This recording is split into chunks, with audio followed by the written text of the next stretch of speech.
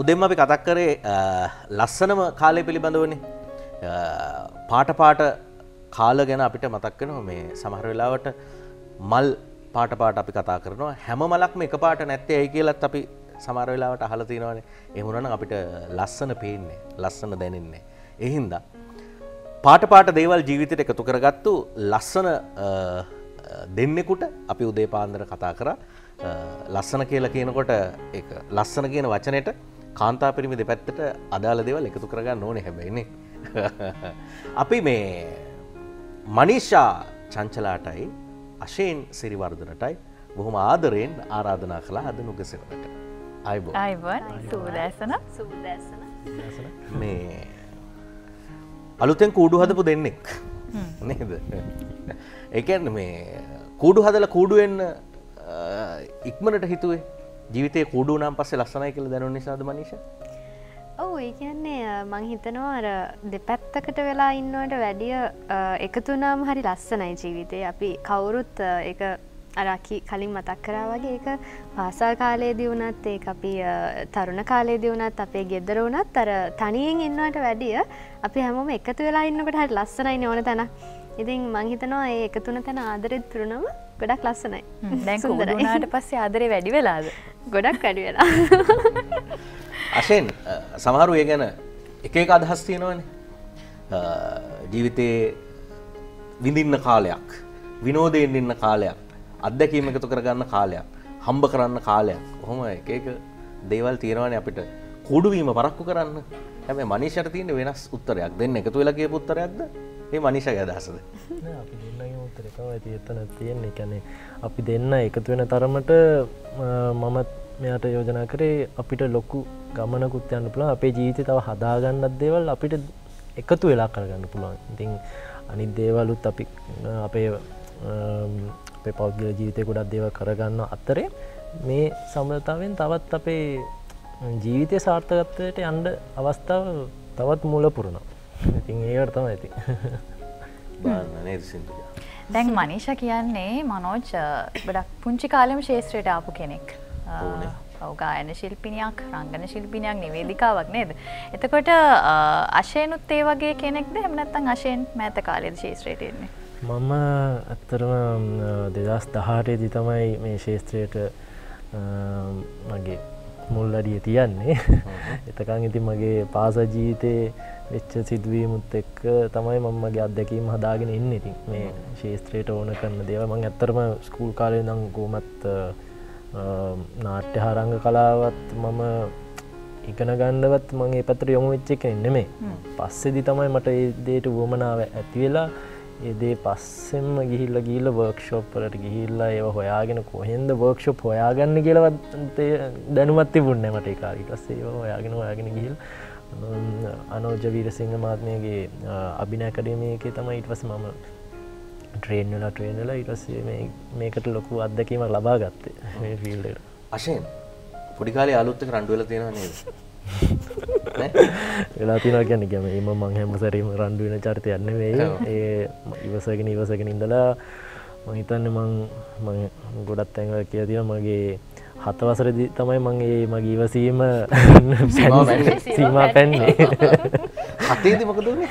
7ේදී ඉතින් මම ඒක කෙටියෙන් කියන්න මොකද මම දැන් ගොඩක් තැන්වල කියලා තියෙනවා කට්ටියට කටපාඩම් ඇති දැන් මේ කතා මම චුට්ටක් කර එක පැත්තකට වෙලා ඉන්න චරිතයක් මං කිසිම දෙයකට එහෙම අර ලොකුවට ෆෝවර්ඩ් වෙලා යන එහෙම කෙනෙක් නෙමෙයි. ටික කාලයක් වෙනකම් ඉතින් මගේ දේවල් ගොඩක් පරිස්සමෙන් පාවිච්චි කරන කෙනෙක් නේ. කියන්නේ මම පැන්සල් පෙට්ටියක් තිබ්බත් මම ඒක හරි පරිස්සමෙන් පාවිච්චි කරනවා. හරි පිළිවෙලයි මගේ පොත්තේම බෑග් එකක් ඇරියත් කෑම එක ගත්තත් ඒකේ අර ඉඳුල් වැඩිය නැති අර එහෙම කෑම පෙට්ටියක් ඉතින් ඒක. ඒ සමහර කට්ටියට ඉතින් ඒක අර අපි කියන්නේ දිරවන්නේ නැහැ කියලා දකින්නකොට නිය වැඩිද මන්ද? ඔව් අන්න ඒ වගේ. කියන්නේ සබන් කෑල්ලක් සබන් දාලා හොදලා ගන්න જાතිය. ඒක විතරයි කරන්නේ නැත්තේ. ඉතින් ඒ දේවල් දකින්න බැරුව ඉතින් සමහර කට්ටිය මට අර කොලොප්පම් කරනවා. ඒ සමහර කට්ටියට ඉතින් ඒ විදිය හරියන්නේ නැතුව ඇති. ඒකට වෙන්න ඇති මට විරුද්ධව අනිත් පැත්තේ මොන හරි දෙයක් කරන්න. ඉතින් මම දැන් ඉවසලා ග්‍රේඩ් 7 එකේ බැරිම තන හරි කමන්නේ යංකෝ ග්‍රවුන්ඩ් එකට ගිහිල්ලා ඕන දෙයක් විසඳ ගමු කියලා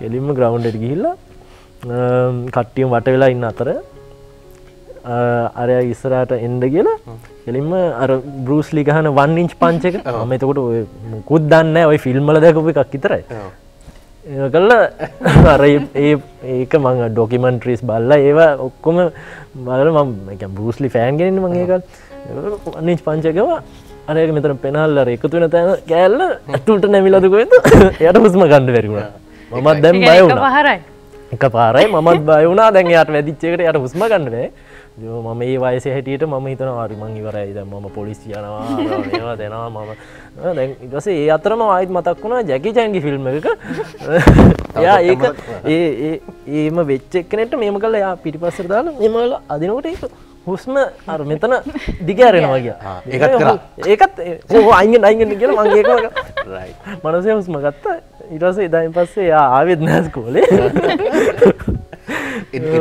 එදා ඉඳන් කොහොම හරි කට්ටියම දැන් දැක්කනේ ඒ වැඩේ එක පාරයි දුන්නේ කට්ටියටම වටේට කතාව ගියා එදා හවසම ස්කූල් එකේ ඇනවුස්මන්ට් එකක් දුන්නා ස්කූල් එකේ කරාටි ටීම් එකට කට්ටිය බඳගෙන මං දැන් වැඩේ දැනගෙන යනවා කියලා ඊට පස්සේ මං දැන් අපි ඕනම කෙනෙක් යන්නේ සටන් ශිල්පයක් ආත්මාරක්ෂක දෙයක් ඉගෙන ගන්න හරි මම මෙයාට දෙන්නම්කෝ කියලා එනවා හැබැයි එතනට ගියාට පස්සේ තමයි තේරුම් ගන්නේ නෑ ඉවසීම තවත් ප්‍රගුණ ගන්න තරමට තමන්ගේ ජීවිතය ලොකු තැනකට ගෙනියන්න පුළුවන් කියලා ඔන්න ඔහොමයි කරාතේ එක්ක ජීවිතේ ගැට ගැහුනේ නේ දැන් තවම මේ වෙනකම්ම හදාරනවද ඒ දේවල් නැත්නම් අත්‍යවශ්‍යද මම දැන් කේන්ති යනවද නෑ හොඳයි දැන් කේන්ති යනවද අනේ එහා පැත්තට ගිහලා හිටගෙන ඉන්න කල්පනා කරා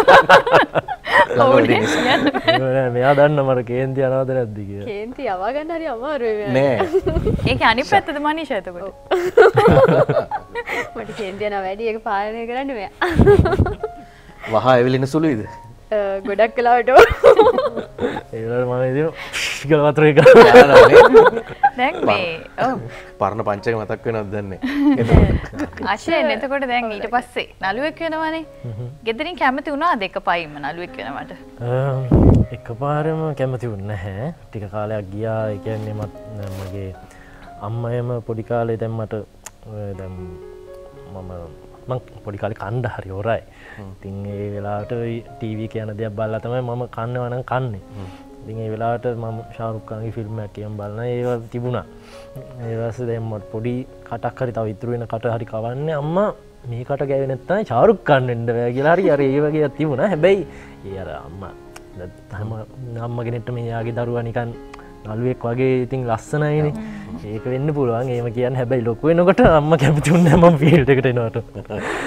ඊට පස්සේ පොඩ මම ඒගොල්ලන්ට ඔප්පු කරා කියන්නේ මේ ශාස්ත්‍රයේ අනිත් හැම ශාස්ත්‍රයක් වගේම තමයි හොඳයි නරකයි දෙකම තියෙනවා හැබැයි මේ ශාස්ත්‍රයේදී නරකක් වුණොත් ඒක ප්‍රසිද්ධ වෙනවා ඒක තමයි තියෙන එකම දේ මෙතන හැබැයි මට තාත්තා කියපු එක නේ හැමෝම අපි කියන්නේ ගොඩක් මුගත් වුණත් ඉන්න ශාස්ත්‍රයක වුණත් එතනත් ලොකු වැරදි වෙනවා ඒත් මෙතනදී ඔයා ඔප්පු කරලා පෙන්වන්න නෑ හරි ගමනක් යන එක්කෙනාට හරි දේ හැදෙනවා ඒ මාර්ගේ හැදෙනවා හරි විදිහට යන්න පුළුවන් කියලා තාත්තා පෙන්වන්න කියලා කිව්වා ඉතින් මම ඒ විදිහට ඔප්පු කරන ගමන් දැන් අම්මා තමයි පළවෙනියෙන්ම ටීවී එක බලන්නේ මගේ මොන හරි දෙයක් යනවා ඉස්සර කිව්වේ ඔයා මේ ෆීල්ඩ් එකට මම ටීවී එක බලන්නේ නැහැ දැන් මං යන ඕනම වැඩ හොයලා බලලා මටත් කලින් අම්මා කියන මේ එකක් තිබ්බ YouTube එකේ කියලා එහෙම කියනවා ඒ කියන්නේ ශාරුක් ખાන් වෙන්න බත් කවලා ටීවී එකේවත් බලන්න කැමති නැහැ කැමති වුණේ නැහැ එකක් තියෙන්නේ ඒ තියෙන ඒගොල්ලෝගේ බය ඉතින් තමන්ගේ දරුවා මොන හරි තත්ත්වකින් විනාශයකට මුල පිරුවොත් මොන හරි ඒ මේ පැත්තේ ශාස්ත්‍රයේ ගොඩක් අපි මිනිස් ඇසුර වැඩි හොඳ නරක වෙන් කරගන්න බැරි වෙයිද මගේ පුතාට කියන එක තමයි අම්මට තිබුණේ ඇත්තටම තිබුණා මගේ පුතා ගැන අම්මට මොකද හිතෙන්නේ කියලා අම්මගේ ලේලිගෙන් තව පොඩ්ඩකින් අහනවා අපි මනිෂා විශාරද දැන් විශාරද අන්තිම එක ඉවර කරලා ඉවරයි. ඒ කියන්නේ එක්සෑම් එක ලිව්වා රිසල්ට්ස් එනකන් ඉන්නේ. ඔව් නේද? තව මයික් එකකුත් තියෙන නිසා විශාරද වීගෙන අන්තිම අඩියේ ඉන්නත් හින්දා අපි නිකන් කන් දෙක පුරවගම මනිෂාගේ සින්දුවගේ.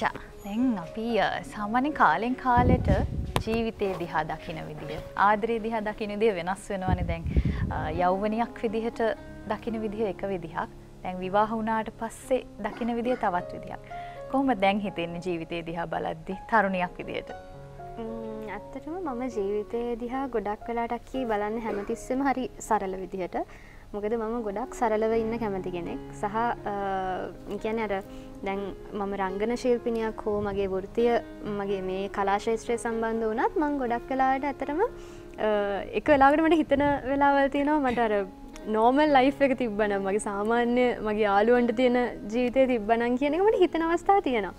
නමුත් අර මේකට මම ගෞරව කරන්නේ ආදරය කරන්නේ කියන එක නෙවෙයි. නමුත් ඇත්තටම අර හරි සරල බොහොම සාමාන්‍ය ජීවිතයක් තමයි මම ආස කරන්නේ. සහ ඉතින් තරුණියක් විදිහට හැම දේ ගැනම අර බලාපොරොත්තු තියෙනවා. අපිට හීන තියෙනවා. ඕන කෙනෙක්ට තියෙන හීන තියෙනවා. ඉතින් ඒ වගේ ජීවිතේ බොහොම අර කියන්නේ අපි කියන්නේ අර හරි ඒ කියන්නේ සැහැල්ලුවෙන් දකිනවා වගේම මම ජීවිතේ හරිම මේ කියන්නේ බර අරන් ජීවත් වෙන කෙනෙක්. ඒ කියන්නේ මට අම්මි අප්පච්චි ගැන වගකීමක් තියෙනවාද මම ඒ වගකීම හරියට මිෂ්ට කරන දරුවෙක්. ඒ වගේම තමයි කවදා හරි දවසක මම පවුලක් ගෙනියනවා නම් මගේ සැමියා හෝ මගේ දරුවන් වෙන්න පුළුවන් අපි ඒ ජීවිතයට යනවා. එතකොට ඒ ජීවිතේ ඒ වගකීම අරන් ජීවත් වෙන්න කැමති කෙනෙක්. එතකොට ඒ වගකීම සහ ඒ වගකීම ඇතුලේ අර පවුල කියන එක කරගෙන ජීවත් වෙන කෙනෙක් තමයි මම කියන චරිතේ.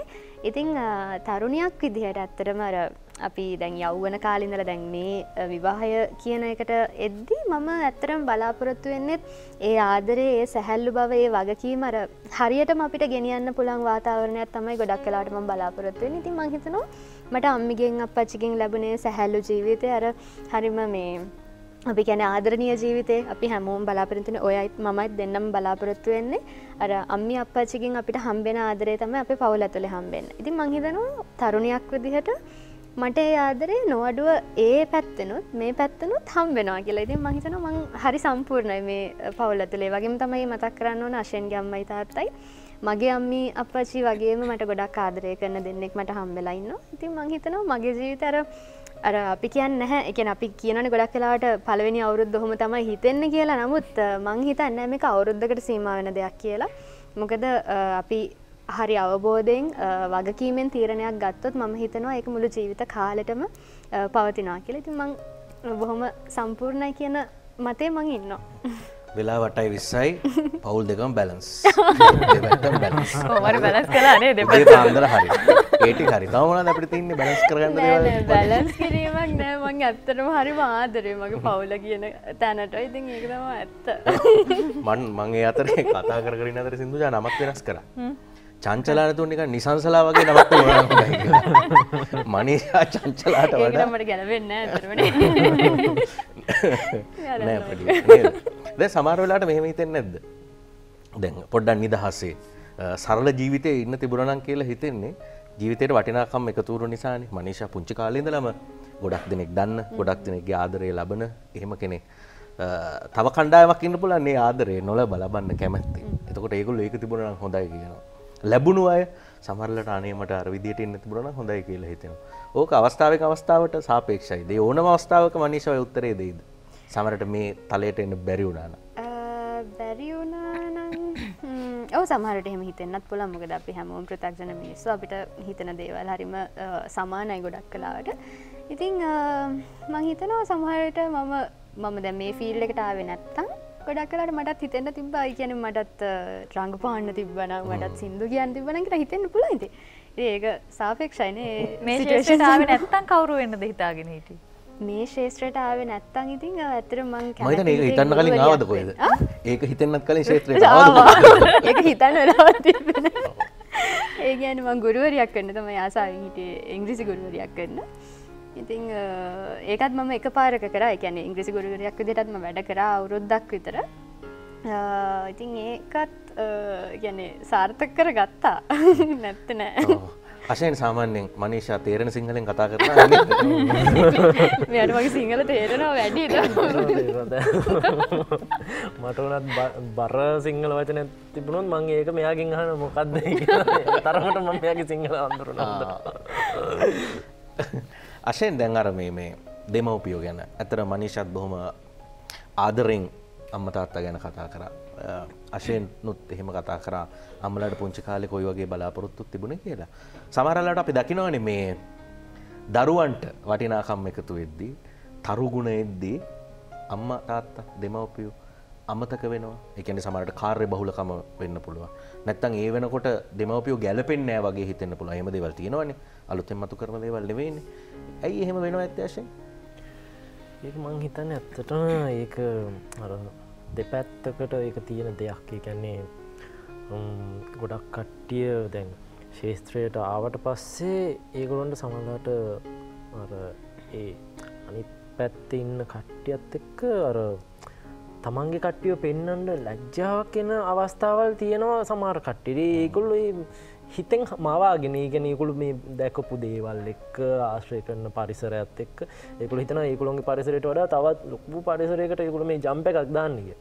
එහෙම එකක් නෑ. එතනත් ඉන්නේ පොළොවේ පය ගහලා ඉන්න මිනිස්සු, මෙහෙත් ඉන්නේ පොළොවේ පය ගහලා ඉන්න මිනිස්සු.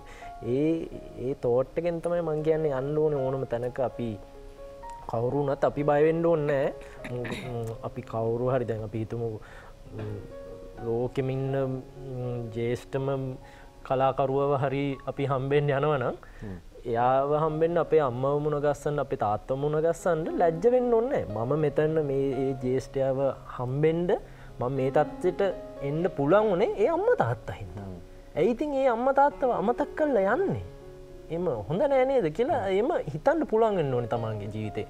කියන්නේ තමන් මොනම තත්ත්වයක කොච්චර සල්ලි නෙමෙයි තමන්ගේ ලයිෆ් ස්ටයිල් එක හාත්පසින්ම තමන් ඉපදිච්ච දවසේ ඉඳන් පොඩි කාලේ ස්කූල් ලයිෆ් එකෙන් ගත කරාට පස්සේ වර්ක් ලයිෆ් එකට ආවට පස්සේ ඒකෙන් පස්සේ කොච්චර ලයිෆ් ස්ටයිල් එක වෙනස් වුණා තමන්ගේ අම්මා තාත්තා කවදාවත් අතරින්න හොඳ නෑ. මොකද ඒ දෙන්න හින්දා තමයි මේ කකුල් දෙක හයි කියන්නේ එක්කෙනෙක්නේ. ඒ කියන්නේ අපිට ආයෙත් තැනක ගිහින් අම්මා තාත්තා කෙනෙක් හොයන්න බෑනේ. ඒ වගේ ආදරේ දෙන ඒ දේවල් කරන. ඉතින් මං හිතන්නේ අතරම ඔක තරු මානසිකත්වයේ ගිවම හරි ඔය අයියා කියන දේ. ඒ කියන්නේ අපි මවා ගන්නවා අපි ඉන්නේ වෙන ලෝකයක කියන එක. අපි පොළොව පැහැගාලා ජීවත් වෙන්නේ නැහැ. ඒ කියන්නේ හරි මදි අපිට කියලා හිතෙන තත්ත්වයක් තමයි ඕක. එතකොට අර අම්මා තාත්තා අතෑරලා ඒගොල්ලෝ හිතන්නේ නැහැ මේ තැනට එන්න උදව් කරන්නේ මුලින්ම. ඒ කියන්නේ දෙයක් දැක්කම අපේ දෙයක් දැක්කම මුලින්ම සතුටු වෙන අවංකවම සතුටු වෙන එකම දෙන්න තමයි අම්මයි තාත්තයි කියලා හිතන්නේ. මම හිතන්නේ ඒක තමයි මූලිකම දේ ඔය දෙයට. දැන් අශේන් මනීෂා මුලින්ම ටීවී එකේ දකින කාලේදීත් අම්මට නේද කිව්වේ මනීෂා ගැන? ඒ කියන්නේ මම මෙයාගේ අර චයිල්ඩ්හුඩ් ෆෑන් කෙනෙක්. ඒ කියන්නේ එක සැරයක් මම දකිනම් දැන් මට මතකයි මම සාලි නම් කුසිය පැත්තට යනකොට ටීවී එක මෙයා ප්‍රසන්ට් කරා. ඒ වෙලාවේ නාලිකාවක මෙයා ප්‍රසන්ට් කරනවා. මම මේ යනකොට දැක්කා මං කවුද මේ කෙනා කියලා රේම මං එක පාට දැක්කේ. අම්මේ මම මෙයා කවුද? අම්මා එතකොට ටීවී බලන්නේ. අම්මේ කවුද? මනීෂා චංචලා කියලා හොඳ ගායිකාවක් කිව්වා ලස්සනට ප්‍රසන්ට් කරන. මෙයාගේ වචන මෙයා හරියට ලස්සනට ගලපනවා. නිකන් මම අර කුස්සියට යන්න හිටපු එක්කන මේ බඩගින්නට මොනවද දෙයක් හොයාගෙන කන්න බඩගින්න නැති වුණා. බඩගින්න නැති වෙලා ඒ තත්ත්වයට ආවා. ඒ කියන්නේ එච්චර මාව ඇදගත්තා යාගේ වචන වලින් ඒ වෙලාවට ටීවී එකේ. මං ඒ විට කෑ කුසට ආහාරක්ද විය. ඒක හිතට ඇත්තටම හිත පිරුණා. කුස්සට නෙවෙයි ආහාරක් ගලා. හිත පිරුණා ඒ වෙලාවේ ඇත්තටම. ඉතින් මං ගෙලිම කිව්වා මං කවදරි මෙයාව හම්බ වෙනවා කියලා. අන්තිමේදී මට හරි අම්මට කිව්වේ හම්බ වෙනවා කියලා. හිතේ තිබුණ වචනේ මොකද්ද? කතා කරනවා කවදාරි හම්බෙලා කතා කරනවා කියලා. හැබැයි මගේ වාසනාවට මට මෙයාත් එක්ක රංගපාන්නම හම්බ වෙනවා පළවෙනිම අවස්ථාව.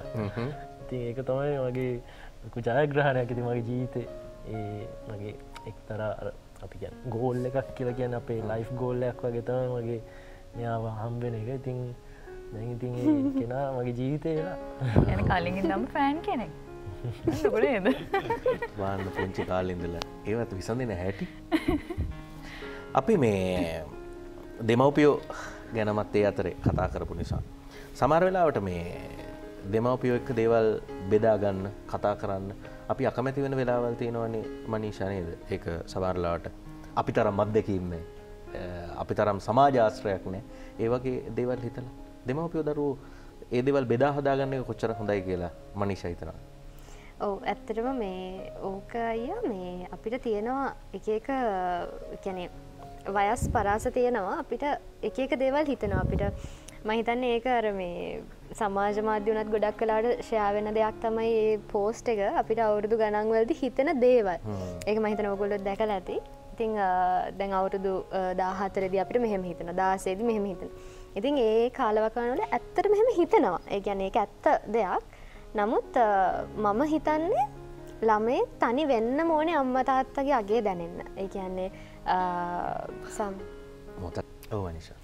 ඒ කියන්නේ මම විශ්වාස කරන දේ තමයි දරුවෙක් තනි වෙන්න ඕනේ අම්මගේ තාත්තගේ අගේ දැනෙන්න. ඒ තනි වෙන මොහොතේ කොච්චර හොඳ යාළුවෙක් හිටියත් කොච්චර හොඳ සහෝදරයෙක් ඒ කියන්නේ සහෝදරයෝ නැති වෙනවා කියන එක නෙමෙයි. සහෝදර සහෝදරියොත් ඒ කියන්නේ පවුල් වෙනවා ඒගොල්ලන්ටත් වගකීම් කියලා දේවල් ඇති වෙනවා. ඉතින් ඒ දේවල් එක්ක කොච්චර හොඳ යාළුවෙක් හිටියත් කොච්චර හොඳයි කියන කට්ටිය ළඟ හිටියත් අර අම්මයි තාත්තයි කියන අඩුවයි කොයි අවස්ථාවකවත් පුරවන්න බෑ සහ ඒගොල්ලෝ කියන වචන කොච්චර ඇත්තද කියලා අපිට තේරෙනකොට ඇත්තටම හිතනවා ඒක පුදුම දෙයක් නේ කියලා. කියන්නේ මම දැන් කොළඹට ඇවිල්ලා කාලයක් තනියෙන් හිටියා. කියන්නේ බෝඩ් වෙලා තනියෙන් හිටියා අම්මිනුවරිද්දි. මට ඇත්තටම හිතුණා කියන්නේ කොච්චර අඩුපාඩුවක්ද ඒක අම්මා තාත්තා ළඟ නැති එක සහ කොහොමද ඒගොල්ලෝ නැති එක එහෙම ටොලරේට් කරන්න කියන එකත් හරි ප්‍රශ්නයක්. ඉතින් මම හිතන්නේ ඒ සහ සම්බන්ධ ගැන නිර්වචනයක් දෙන්න මම හිතන්නේ කිසි කෙනෙක්ට බෑ. එදා ඉඳන් මම හිතන්නේ ඉදිරියටත් කිසි කෙනෙක්ට ඒ සහ සම්බන්ධය ගැන ඇත්තටම නිර්වචනයක් දෙන්න වචන ඇති වෙයි කියලා. ඒ බැඳීම් මෙච්චර වටිනවා. වටිනවා. පාන්නේ. හිතට දැනෙන දේ කියන මනීෂට අපි ගායන මනීෂාව ආයි මතක් කරන්න ආරාධනා කරනවා. ඔව් මනීෂත් එක්ක අපි අශෙන් සින්දුවක් කියනවා දැන් අද. ඩික් ඩික් ස්ට්‍රෙස් එකක්. වසන්ත බණ්ඩාර සහ සජිත් හොෂාන්ගේ ස්තුතියි ඔබ දෙපළටත් මේ අශෙන් සින්දු කියන්න පටන් ගත්තේ මනීෂා හම්බුනාට පස්සේද? ඔව්. මනීෂා දැක්කට මනීෂා පුරුදු කරලා ගත්තද? ඔව් කියලා පුරුදු කරලා ගත්තා. මගේ සින්දු ගුරුවරිය තමයි. අඩපු නැති ටික විතරයි සින්දු කියන්නේ. හැබැයි මොහරි කියන්න හදාගත්තා. දැන් යාට තියෙන්නේ මගේ ඩාන්සින් පැත්ත. මම ඩාන්සින් කරන්න හරි ලැජ්ජ කෙනෙක්. දැන් යාට තියෙන්නේ මගේ ඩාන්සින් පැත්ත. ඒ කියන්නේ අශෙන්ට ඩාන්ස් කරන්න හොඳට පුළුවන්. ඔව්. ඒ කියන්නේ මම ඒ කියන්නේ මම ලොකුවට ක්ලාස් ගිහිල්ලා ඉගෙන ගත්තෙත් නෑ මම. ඒත් අර දැකලා ඒ ස්ටෙප්ස් නිකන් ටියුටෝරියල් බල මම පොඩි කාලේ පුරුදු වුණා. ඉතින් ඒවෙන් දැන් පොඩි රිද්මයක් ඇඟට හදාගෙන ඉතින් කරනවා. ඉතින් මොන හරි ෂෝ එකක් ආවොත් කරනවා. මොකක් හරි ටෙලිග්‍රෑම් එකක හරි වැඩක් තිබුණොත් එහෙම ඉතින් ඒවට දානවා. ඉතින් ඒක මෙයා දැකලා තියෙනවා. එයා කියන්නේ ඉතින් එයාට උගන්වන්න කියලා ඒ ටික. ඒකත් හොඳයි නේ. හරි සහයෝගයෙන් නේද? සින්දු කියන්න පුරුදු කරනවා, ඩාන්ස් කරන්න පුරුදු කරනවා නේද? සියල්ල වේදා හදාගෙන නේද? ඇත්තටම මේ සමහර දේවල් වශයෙන් අපි බෑ කියලා මග අරිනවා. තව කෙනෙකුට හොයනවා නම් අතේ ස්මාර්ට් ෆෝන් එකක් උනත් තියෙන කෙනෙකුට ඕනම දෙයකට ටියුටෝරියල්ස් තියෙනවා Tamanට බලලා දේවල් ඉගෙන ගන්න නේද? ඔව් ගොඩක් දේවල් තියෙනවා. දැන් ඇත්තටම කිව්වොත් මේ හැකියාවන් ප්‍රවර්ධනය කරන එක තමන්ගේ ජීවිතේට මොන හරි දෙයක් ගන්න උනත් දැන් ගොඩක් දේවල් වල තියෙනවා. ඒ කියන්නේ තමන්ගේ එක්ස්පීරියන්ස් පවා ෂෙයා කරපු කට්ටිය ඉන්නවනේ මේගොල්ලෝගේ මේ වයසේදී මම මේව දෙයක් කරා මම මොන හරි ශාස්ත්‍රයක් පිළිබඳව තව නියැලෙන්න යනවා නම් ඒ දෙයට ප්‍රවිෂ්ට වෙන්න කලින් මොනවටද අපි ඒ කියන්නේ සුදුසුකම් මොනවද තියෙන්න ඕනේ සුදුසුකම් හදාගන්න මොනවද කරන්න සුදුසුකම් නැත්නම් අපි මොනවද කරන්න ඕනේ මේ පැත්තෙන් අපි හදාගෙන යන්න ඕනේද ඒ ගොඩාරියක් දේවල් දැන් ලෝකේ ගොඩක් දියුණුයි ගොඩක් ඒ කියන්නේ ඕපන් වෙලා තියෙන ගොඩක් කට්ටියට ඉතින් මං කියන්නේ ඕනම කෙනෙක්ට දැන් මම වුණත් මේ ශාස්ත්‍රයට මම පළමුවදී තියෙනකොට මම කිසිම දෙයක් දන්නේ නැහැ මං කොහෙන්ද මං මේ ඩ්‍රාමයකටද වෙළඳ දැන්වීමකටද කොහොමද මම මේකට ප්‍රවිෂ්ට වෙන්නේ මොකුත් දන්නේ නැහැ සීරෝ මං හොය ගියා ඒ හොයනකොට හම්බෙනවා ඒ කියන්නේ අපි කියන්නේ සොයන්නාට සම්බවේ එක දොරක් වැහුණාට කමන්නේ නැහැ තව දොරවල් ඕන තරම් ඕපන් වෙනවා යන්න අනිවාර්යෙන් යන්න ඉඩ තියෙනවානේ අනිවාර්යෙන් දැන් මේ සමාජ මාධ්‍ය වලින් ගන්න පුළුවන් දැන් ඔය හොඳ දේවල් ටික වගේම සමහරවිට දැන් අපි දකිනවනේ මනේෂා රංගන ශිල්පිනියක් වුණාම එහෙම නැත්නම් මොකක් හෝ ජනප්‍රිය චරිතයක් වුණාම සමහරවිට සමාජ මාධ්‍යයේ ඉන්නකොට හිත රිදෙන අවස්ථා හරියට තියෙනවනේ. මේ අවස්ථා දකින්න ලැබිලා ඇතිනේ උන්තර. ඔව්. මොකද මට නම් ඇත්තටම එහෙම ගොඩක් වෙලා තියෙනවා දේවල්. ඉතින් අර ඇත්තටම කිව්වා වගේ අශෙන් කලින් කිව්වා වගේ ඕනම ශාස්ත්‍රයක හොඳ නරක තියෙනවා. ඒක අපි බැංක කෙනෙක් ගත්තත්, ටීචර් කෙනෙක් ගත්තත්, ඕනම ශාස්ත්‍රයක් අපිට කෙනෙක් ගත්තත් ඕනම ශාස්ත්‍රයක තියෙනවා හොඳ නරක කියලා ඕන දෙයක් තියෙනවා. එතකොට දැන් අපේ ශාස්ත්‍රයේ කලා ශාස්ත්‍රය කියන්නේ ප්‍රසිද්ධ වෙන ශාස්ත්‍රයක්. ජනප්‍රියත්වය සහ ප්‍රසිද්ධිය කියන්නේ දෙකක්නේ. එතකොට මේ හැමදේම ප්‍රසිද්ධ වෙන තැනක් තමයි කලා ශාස්ත්‍රය කියලා කියන්නේ. එතකොට අපි කොච්චර හොඳ කරත් කොච්චර නරක කරත් නරක නොකරත් දැන් මේ වර්තමාන තත්ත්වයට එක්ක නරකක් නොකරත් අපි සමහර වෙලාවට උදේ නැගිටිනකොට අපි ගැන දෙයක් දකිනවා ජීවිතේට අපි හිතලවත් නැති දෙයක්. එහෙම නැත්නම් අපිට නැති සහෝදර සහෝදරියෝ ඉන්නවා, අපිට නැති හස්බන්ඩ්ලා වයිෆ්ලා ඉන්නවා. දන්නේ නැහැ. ඒ කියන්නේ කොහොම ඒවා බිල්ඩ් අප් කරනවද කියන එකත් ඇත්තටම දන්නේ නැහැ. ඉතින් මම හිතනවා කාලයක් තිබ්බා ඒවට ඇඬුවා, හැප්පුණා, ගෙදර මිනිස්සු ඇඬුවා, හැමදේම නැති වෙනකන් දේවල් කරා. ඒ කියන්නේ දේවල් නැති කරගන්න. එතකොට දැන් මම තත්වකට ඇවිල්ලා ලෙවල් එකකට ඇවිල්ලා ඉන්නවා. මේ දේවල් දැකලා ඇත්තටම මට hina යනවා. ඇත්තටම මේ වර්තමාන තත්ත්වය වෙනකොට ගොසිප් එකක් දැක්කත් එහෙම නැත්නම් මොකක් හරි රූම් එකක් අපි දැක්කත් සමාජ මාධ්‍යයේ දැන් ඇත්තටම ඒක ඇත්තක් නෙවෙයි නම් ඒක ඒ කියන්නේ අප්ලෝඩ් කරන මනුස්සයා නොදැනුවත්ව කරන දෙයක් නම් ඇත්තටම hina වෙලා අනිත් පැත්ත හැරෙන්න පුළුවන් මානසිකත්වයක මම ඉන්නවා. බොහොම ශක්තිමත් තැනක ඉන්නවා. දැන් ඇත්තටම හිත රිදෙනවා හරි අඩුයි. එහෙම හිත රිදෙන තැන්වලත් අපි දෙන්න ඒ දේ බෙදාගෙන බොහොම සංසුන්ව ඒක නිවා ගන්නවා. ඉතින් ඇත්තටම එහෙම හිත රිදෙන තැන් ගොඩක් අඩුයි. ඇත්තටම මනිෂා කලින් දවසක අඬපු දෙයක් දැන් hina වෙලා ප්‍රතිචාර දක්වන්න තරම් වෙනස් වෙන්න පුළුවන්ද? වෙනස් වෙන්න පුළුවන් අයියේ. මොකද අපි හැමෝම දැන් ඔයා හිතන්න ඔයා අවුරුදු 5 දී මුහුණ දුන්න දෙයකදී ඔයා අඬලා දොඩලා ඔයාට මොකක් හරි දෙයක් නොලැබුණා නම් ඔයා ඒක ගන්න විදිහයි අවුරුදු 15 වෙදී ඒක ගන්න විදිහයි 25 දී ගන්න විදිහයි 35 දී ගන්න විදිහයි ඒ ඒජස් ගොඩක් වෙනස්නේ. අන්න ඒ වගේ තමයි මේ දේ. අපි අවුරුදු 20 දී මේකට ඇඬුවා නම් අපි අවුරුදු 30 දී ඒ ප්‍රශ්නට අඬන්න නැති වෙන්න පුළුවන්. ඒ තරමට කෙනෙක්ට අවුරුදු 10ක් ඇතුලේ ස්ට්‍රෝං වෙන්න පුළුවන් කියන එක මම විශ්වාස කරනවා. එහෙම වෙන්න ඕනේ අනිවාර්යයෙන්. ඕක තනි වචනකින් කිව්වොත් ඒකට කියන්නේ පරිණත වෙනවා කියලා. පරිණත වෙනවා කියන එක. ඒක තමයි නේ දේවල් ටික ටික එකතු කර ගන්නකොට එහෙම අත්දැකීම් එනවා. අනිවාර්යයෙන්. මනිෂා ඕන දේවල් තියාගන්නයි අනවශ්‍ය දේවල් අතාරින්නයි කෙලින් තීරණ ගන්න පුළුවන්ද? අනිවාර්යයෙන්. එහෙම ගන්නවා. ඔව්. ඒව ළඟ පසුතැවිලා නැද්ද? නෑ.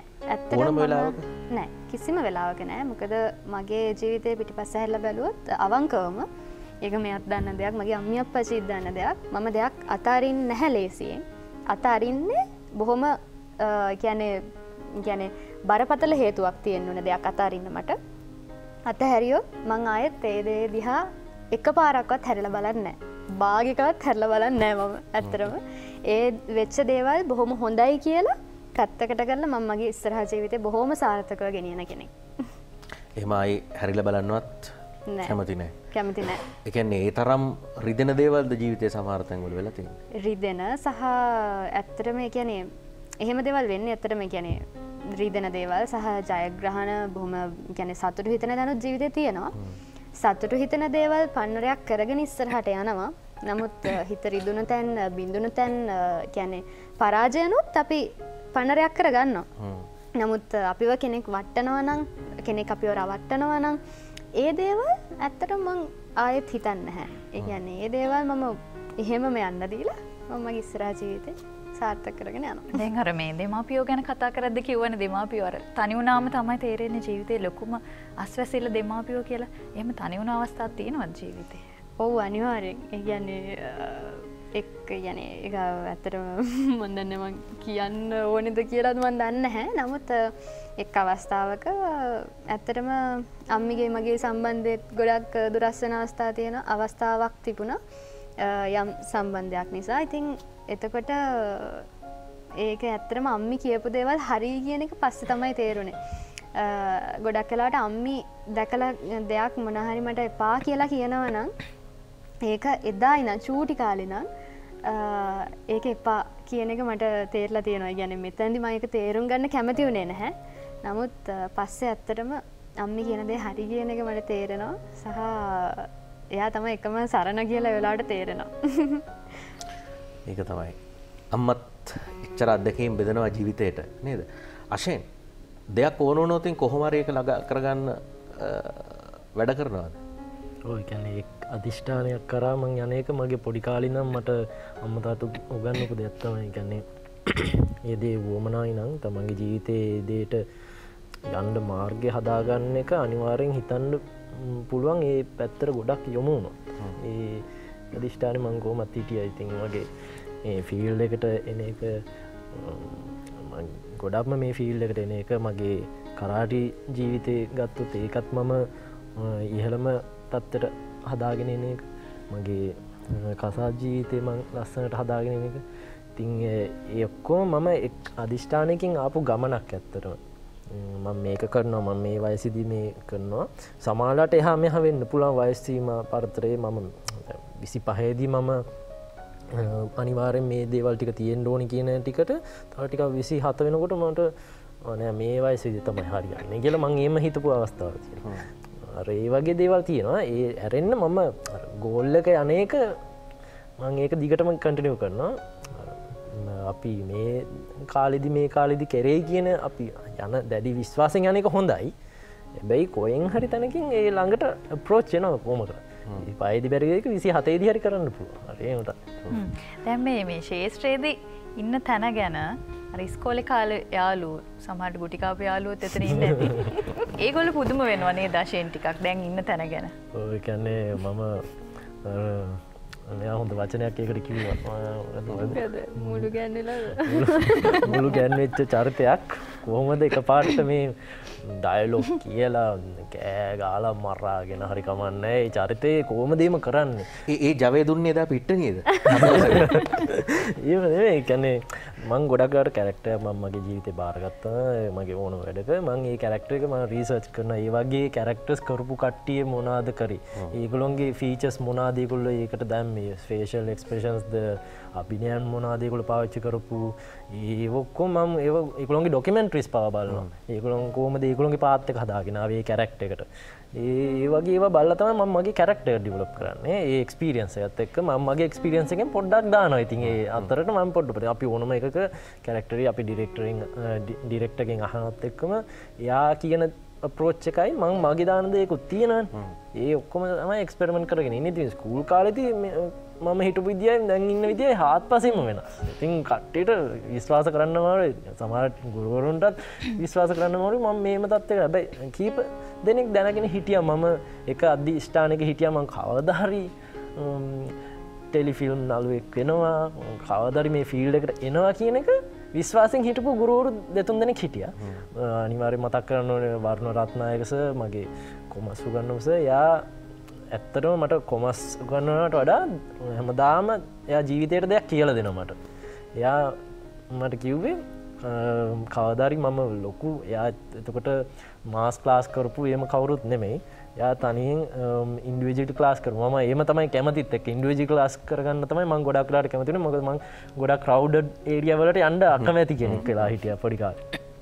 ඉතින් එයා මට කිව්වා කවදා හරි මම මාස් ක්ලාස් කරන දවසකට ඔයා දියුණු වෙලා ඉන්න පුතේ මම ඔයාව ගෙන්නනවා ලෙක්චර් එකකට ළමයින්ට දෙන්න පොඩි තමන්ගේ අත්දැකීම බෙදාද. මට එහෙම chance එකක් හම්බුණා අන්තිමේදී.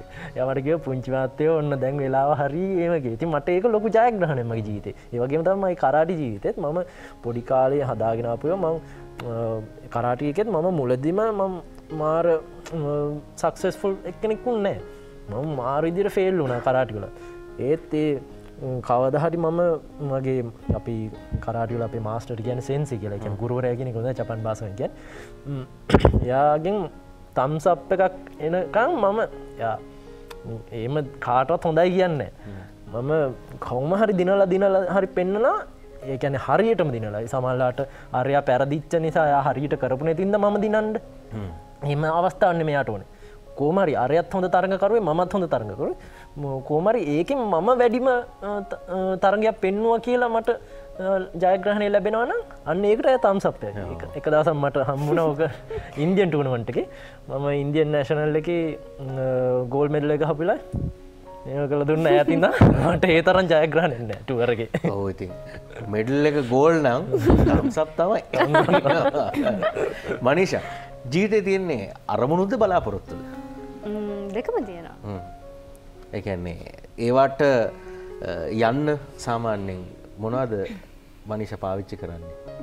මුලින්ම අය විශ්වාසය. ඒ කියන්නේ මට මං ගැන විශ්වාසයක් නැත්තම් අපි ඕන කෙනෙක්ට ගමනක් යන්න අමාරුයි. ඒ කියන්නේ මගදී වැටෙනවා නම් මට මේක කරන්න බෑ කියලා හිතනවා නම් ඒ ගමන යන්න අමාරුයි. ඉතින් ඒක නිසා ඕනම කෙනෙක්ට තියෙන්න ඕන විශ්වාසය. ඊට පස්සේ අතරම වාසනාවත් බලපානවා. නමුත් මං වාසනාව ලොකුවට පාවිච්චි කරන කෙනෙක් නෙවෙයි. සහ අපි ඩිසිප්ලින් එකක් තියෙන්න ඕන ගමනක් යනකොට. ඒ කියන්නේ ගමන ඇතුලේ මොකක්ද ඒකට කියන වචනේ හොඳ විනයක් තියෙන්න ඕනේ. ඉතින් මං හිතනවා ඔය ටික තිබ්බොත් ඇත්තටම සහ ටැලන්ට් එක කියන්නේ තමන්ගේ ඒ මොකක් හරි තියෙන හැකියාවක් හොඳට වර්ධනය කරගන්න ඒ ගැන හොඳ අධ්‍යයනයක් ඉන්න ඕනේ. ඔය කියන ටික තියෙනවා නම් මං හිතන්නේ ඔය කියන බලාපොරොත්තු අරමුණු වලට යන්න හරිම ලේසි. ඉතින් මං ඇත්තටම මගේ ගමන විශ්වාස කරනවා සහ මගේ ටැලන්ට් එක මං හැමතිස්සෙම වැඩි කරගන්න උත්සාහ කරන කෙනෙක් සහ මගේ ටැලන්ට් එක හොඳට පාවිච්චි කරන්න මං කැමති කෙනෙක්. සහ මං හොඳ ඇත්තටම මම ඒ කියන්නේ ගොඩක් වෙලාවට ශාස්ත්‍රය ඇතුලේ හොඳ විනයක් මං පවත්වා ගන්න ගොඩාක් මං උත්සාහ කරන කෙනෙක්. ඉතින් ඒක නිසා මං හිතනවා මගේ ගමනේ ඒක තමයි පොයින්ට්ස් ටික කියලා. දැන් මේ අරමුණු තියෙනවා බලාපොරොත්තු තියෙනවා ක්ෂේත්‍රය ඇතුළට ආවට පස්සේ ක්ෂේත්‍රයෙන් ගොඩක් වෙලාවට අරමුණු බලාපොරොත්තු වලට යන්න වෙන්නේ. ඒක ලේසියිනේ අලුත් එකක් තෝරගෙන යනවට වැඩිය. එතකොට දැන් අර අපි අතන වචන දෙකක් පාවිච්චි කරන්නේ ප්‍රසිද්ධ වීම සහ ජනප්‍රියත්වය. ජනප්‍රිය වෙන්න වගේම ප්‍රසිද්ධ වෙන්නත් ඒ අතරේ ඕන්න කියලා. ප්‍රසිද්ධිය අනවශ්‍යයි කියලා අපිට අයින් කරලා දාන්න පුළුවන්ද මනීෂා? ප්‍රසිද්ධිය අනවශ්‍යයි කියන එක මෙහෙමයි. මම ඇත්තටම ලොකුවට මාස් ක්‍රවුඩ් එකට වැඩ කරන්න හෝ වැඩ කරන්න කැමති කියන මතේ ඉන්න කෙනෙක් නෙවෙයි. ඒ කියන්නේ යම් කෙනෙක් මගේ නිර්මාණයක් බලලා 10 දෙනෙක් නම් මගේ නිර්මාණය කියන්නේ හසු කරගන්නේ මෙන්න මේ නිර්මාණය හොඳයි කියලා මට ඒ 10 දෙනා ඇති. අන්න ඒ වගේ තැනක් තමයි මම ඇත්තටම ඉන්නේ. ඒ කියන්නේ මේක ක්‍රවුඩ් එකකට යන්න ඕනේ මුළු ලංකාවම මේක බලන්න ඕනේ. එහෙම බලනවා නම් හොඳයි. නමුත් ඒක මගේ අර මේක මාස් ක්‍රවුඩ් එකට කරන්න කියලා දෙයක් නැහැ. ඕනම දෙයක් මම සින්දු කිව්වත් මම රංගපෑවත් ඒක මම නිවේදනය කරත් මම හසු කරගන්නේ 10 දෙනෙක් නම් ඒ 10 දෙනා මට හුඟක් වටිනවා. ඒක තමයි මගේ තියරි එක ඇතුලේ. හැම දෙයක්ම 10 වරක් වේවා කියලා අපිට ප්‍රාර්ථනා කරන්න වෙලාව හරි.